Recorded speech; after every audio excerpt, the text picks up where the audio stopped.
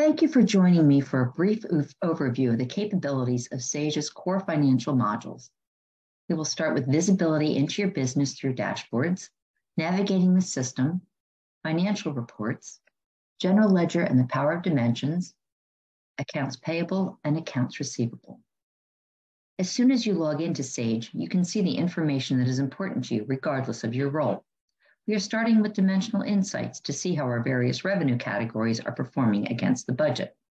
Visual indicators easily alert you to favorable and not so favorable outcomes. You can configure your user preferences to select what you want to see when you log in. Sage is multi-entity, allowing you to view each entity individually or consolidate entities for summary reporting. You can easily move from one entity to another with the dashboard immediately reflecting only that entity's information. Your dashboards can consist of any number of components. Performance cards to show comparisons to budget, prior periods, or calculations such as percentage of revenue. Financial statements. Sage Core Financial comes with over 130 standard reports, including 35 pre-built financial reports. This particular one is showing how you can slice and dice your financial information through the use of dimensions. I can see my revenue by location. I can look at a different kind of a classification. I can break it down by customer industries, as well as the specific items that I want to see.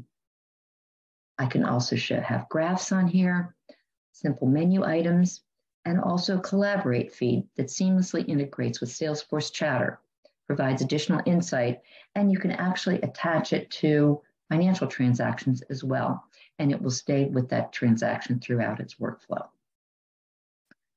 Transactions continually close to the general ledger, providing immediate visibility on dashboards and financial reports. You'll notice as I hover over various fields on the dashboard, they turn blue, which indicates that I can drill down into that number. Each subsequent drill down takes me to the report that provided the initial value all the way down to that source transaction, reviewing of the specific GL account numbers and anything that led to that particular transaction. Since Sage Intacct is completely browser-based, dashboards are visible from a tablet or mobile device connected to the internet. There are a few different ways to navigate the system. The first is a standard menu system, which provides two tabs, All and Setup. All shows the transactional functions and reports, and Setup provides the functions to configure the module and set up the base tables needed to perform the functions. I'm logged into the system as two types of users, employee and business. The employee user has access to view information but cannot update financial transactions. The business user is able to enter financial transactions and with full administrative privileges is able to update and create transactions and reports.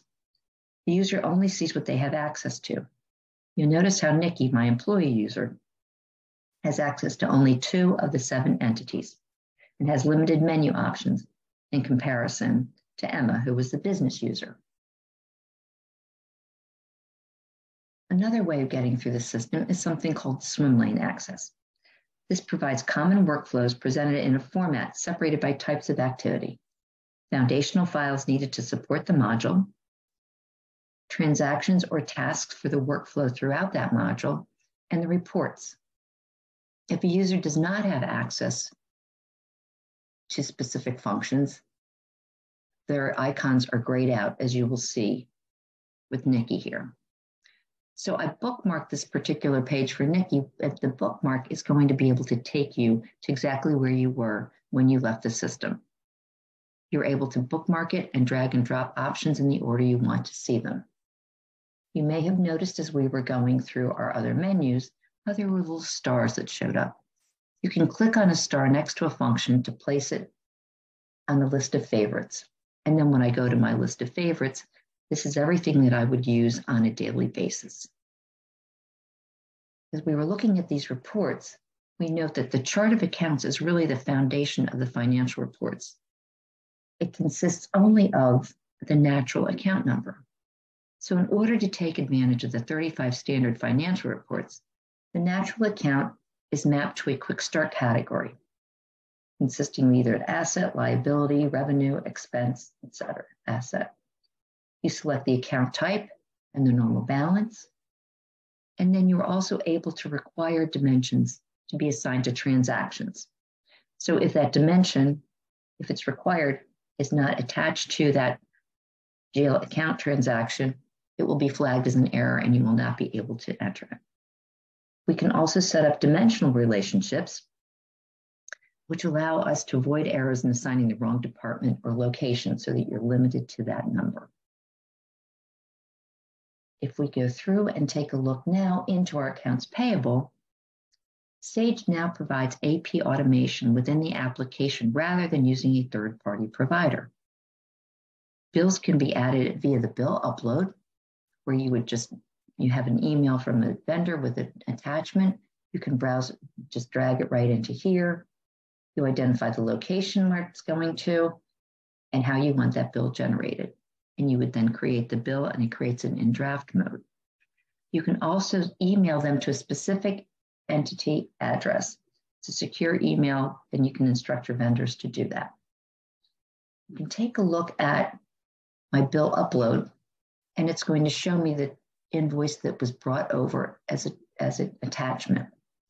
Intacct will allow you to have numerous attachments attached to bills, and these attachments will stay through at the workflow within that invoice. You're able to attach any attachments to AR transactions, customers, vendors, anything within the system. Another helpful feature is the ability to allocate expenses across multiple dimensions. We're going to go take a look at my global properties and rental invoice. And you'll notice that I have a $6,500 rent invoice, but I need to allocate it across a couple of different dimensions and locations. I have a predefined percentage allocation across my multiple dimensions. And as soon as I apply that rental allocation group, Intacct will do the calculations for me. We also have the ability to approve bills. So Emma is a bill approver. When she goes in, she can either have email notification or she can just go into her list of approvals. She's able to only view it, approve or decline. She's not able to make any changes to that bill, but she is able to see the attachment that went along with it and is able to see if it was mapped correctly to the appropriate accounts. From there, she can approve or decline. Either way, she can add a note to let the user know if it's declined, the reason for the disapproval, and then be able to make what changes needed to be made. The last thing we're going to do within our bills is to pay them. From there, you can determine filters, select the payment method. You put in the bill currency. Intacct is completely multi-currency based. And then I select my bank. From there, it's going to provide me with my bank balance. And as I go through and I select my checks, it's going to tell me the number of bills that were selected and then the amount of those checks. From there, you print the checks, or you can use our cash management module to be able to create ACH files or electronic funds transfer files. We're next going to go take a look at our accounts receivable, which certainly is set up very similar to accounts payable. Within the accounts receivable, your invoices can be initiated either in accounts receivable or through order entry. All order entry invoices are immediately visible within accounts receivable. There is absolutely no batch processing. You're also able to drill down into that order entry transaction to see what the items were, quantities, and the unit prices. You're easily able to add in your customer payments just by putting in the customer You can type that in. You don't necessarily need to know any numbers. You put in the amount that was received, the account type, whether it's bank or undeposited funds, what your payment method is, the payment number, and then show the invoices. From there, as you select the invoices to pay, it's going to tell you how much the total is, and you can match that up with your payment that's been received. So as you can see, Sage provides the visibility you need to make informed business decisions through the use of dimensional reporting. You're able to navigate the system in the manner that works best for you. Security configurations range from full administrative access to view-only capabilities. With Sage, you have anywhere, anytime access to your environment, since all you need is internet access. Thank you for taking the time to view Sage Intacct's core financials.